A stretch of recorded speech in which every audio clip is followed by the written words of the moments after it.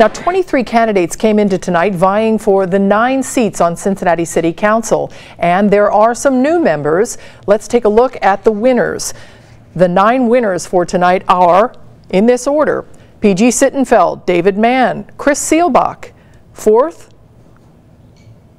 And there you see Wendell Young, Chris Smitherman, Tamaya Dennard, and then the final 3, Greg Landsman, Amy Murray, and Jeff Pastor.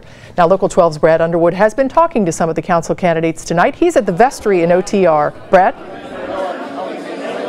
Well, hi, Cami. Yes, as you read off the 9 newly elected Cincinnati City Council members, all 6 of the incumbents that ran all got elected, and they finished in this order: 1, 2, 3, 4, 5. At 6, Tamaya Dennard. We are at her watch party where she recently just addressed a lot of her supporters and thanking them for all of their work. Many still hanging out here as she's passing out hugs in the hallway as people are leaving. And there you see it, Tamaya Dennard, one of your new Cincinnati City Council members. And before she addressed her supporters here earlier, she talked to us about tonight.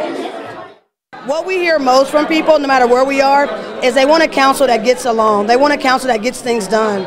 And so I'm looking forward to going to city council and being a council member that gets things done. We've gotten support from very left-leaning organizations like Our Revolution and Bernie Sanders, but we've also gotten support from very right-leaning organizations like the Chamber of Commerce.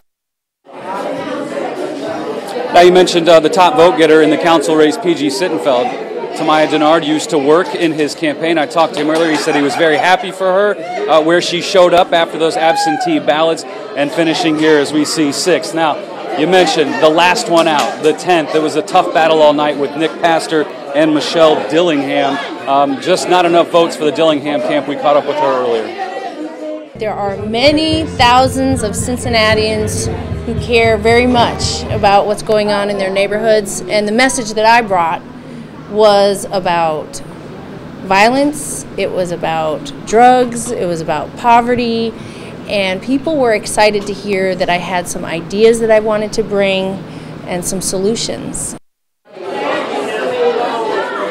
Okay, so we know our 9, 6 of them are incumbents, and here's a fun fact for everyone out there. The 6 incumbents that got reelected because of the term limits, these next 4 years will be their final on Cincinnati City Council. Reporting live and over the Rhine, Brad Underwood, Local 12 News. Cami. All right, Brad, thank you.